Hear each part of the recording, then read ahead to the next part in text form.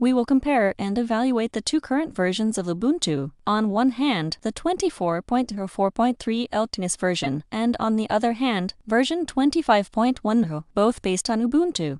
We start by comparing the live boot time. Graphically, they look the same. However, depending on the result, we might see internal changes. In October, the 25.10 version of Lubuntu, called Quaka, was released, but this version doesn't have long-term support. It ends in July 2026. Meanwhile, version 24.04, called Noblenumbat, is Ultimus, which means it has support until April 2027. This is the main difference between LTS versions. One of the key changes mentioned is the update of the LXQT desktop environment from version 1.4.0 to version 2.2.0 and the inclusion of REST. By default, it includes the following packages: LXQT, Qt, Mozilla Firefox, LibreOffice, VLC, Featherpad, and Discover for software installation. As mentioned, Lubuntu is based on Ubuntu and replaces the GNOME desktop with LXQT. The idea is to create a lightweight and more efficient distribution. Lubuntu's origins date back to 2008 when an Ubuntu version with the LXDE desktop environment was released, which Lubuntu started using in 2009 until version 18. From then on,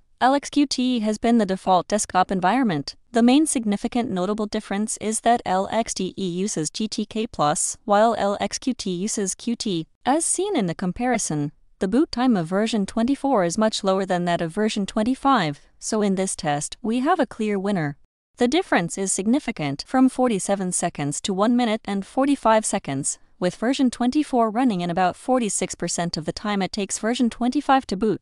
Now it's time to compare the boot time after installing Lubuntu.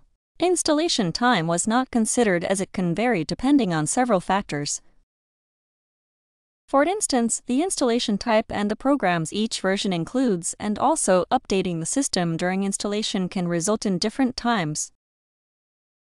Version 24 will require more package updates than version 25, so it will take longer to download, and this could prevent an objective comparison. As we saw, the boot time of both versions is almost identical, differing by just a few milliseconds, so in this test, both versions are tied. We ran Neofetch and Fastfetch to observe general system data such as name, kernel, desktop environment, installed packages, initial memory, and disk usage. This test is dependent on the machine's memory. Having the kernel and desktop up to date is important, but memory consumption is crucial with limited resources. We ran several commands to contrast the information from Neofetch and Fastfetch, with boot time and installation size being the key metrics. As for boot time, we saw that both versions are tied, but when it comes to installation setup time, version 25 wins by a slight small margin. Now, we used Sysbench for the evaluation, starting with the CPU, observing performance with a single thread and then with 5 threads, along with mutex tests. The results show that the CPU in version 24 executes 80 more events per second than version 25, and using 5 threads, it runs 94 more events, making version 24 the winner. We evaluated both memory read and write using a sequential benchmark to measure the system's overall ability to handle large memory operations. The result of this test causes both versions to tie.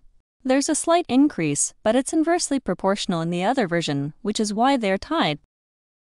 Then, we prepared the necessary essential files to evaluate disk input and output, and now, we ran the test to determine overall storage performance.